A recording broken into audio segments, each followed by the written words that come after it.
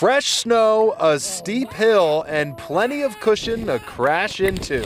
Ski season is right around the corner, and sledding is fun too. I loved it, and I really want to do it again. 7-year-old Layla Coppernall had the idea her family should take a trip to see all the snow they heard was on the mountain. Because I really wanted to have fun in the snow and have some fun, because I haven't been here for a very long time. Plentiful snowfall at higher elevations has put Timberline in a position to open 7 days a week. They will be running both upper and lower lifts. Sledders, snowball throwers, and snowboarders are not the only ones excited. Inch of new snow, although it's coming down as we speak. Owner of Mountain Sports, Thomas Butler, says nearly every business on the mountain is either directly or indirectly impacted by ski season. He's busy unpacking merchandise and putting on price tags and says excitement is high.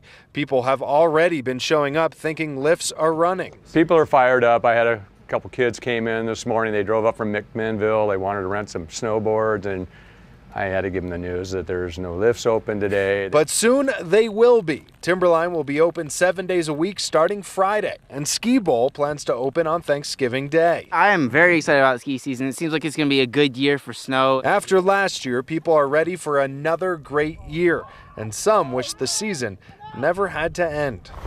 I would be here for a million years. You know, we did hear from some people that they got stuck coming up Timberline Road, so if you are heading up here, please be prepared with snow chains and traction tires. Back to you. For those folks, Brian, it felt like it took a million years to get there. It's a million, yeah.